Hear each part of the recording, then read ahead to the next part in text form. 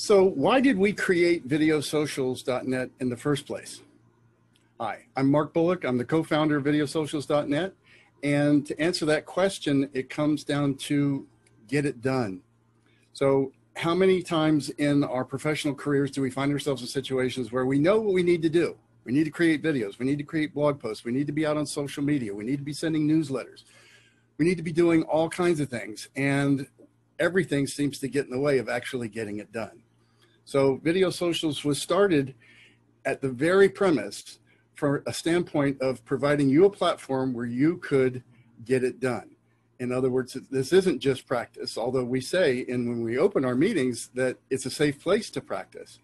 And why is it a safe place to practice? Because you need to find your voice if you're going to do videos. The statistics are all in. Videos are getting far more traction than text or anything else that you can be doing online right now, especially in the social media sphere. So you need to get video out there. How do you get it out there? Well, you also need to find your voice and your style, because this is not the 11 o'clock news, and this is not a multi-million-dollar commercial that you're putting on the Super Bowl. This is a conversation that you want to create with your prospective clients and your clients and those that can refer you business. So that being the case, it needs to be conversational, and it needs to be you. It needs to be how you would present or how you would be in a conversation sitting across the desk from the other person. So that being the case, that takes a little practice. That takes a little bit of you finding your voice. And so we provide a safe place for you to practice where you're going to get feedback from others, because guess what? When we're shooting video, we're in our own heads.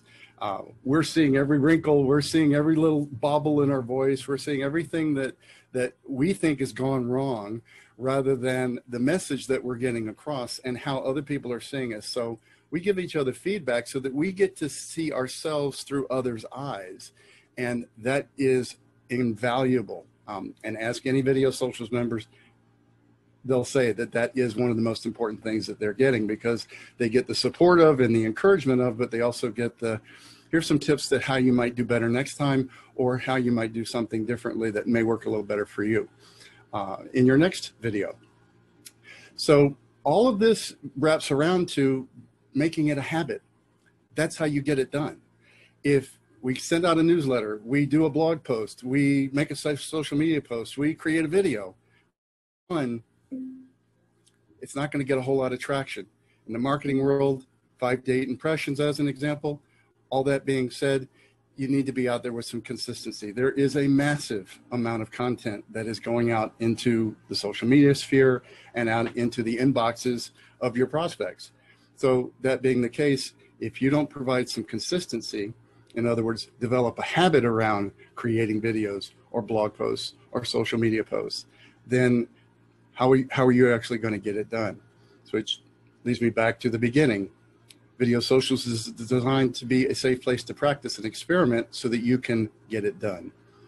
Hope you found that valuable. Would welcome you as a guest, videosocials.net/guests at any time that you'd like to come check us out, and we'd welcome you. Again, Mark, videosocials.net, phoneblogger.net. Have a great day.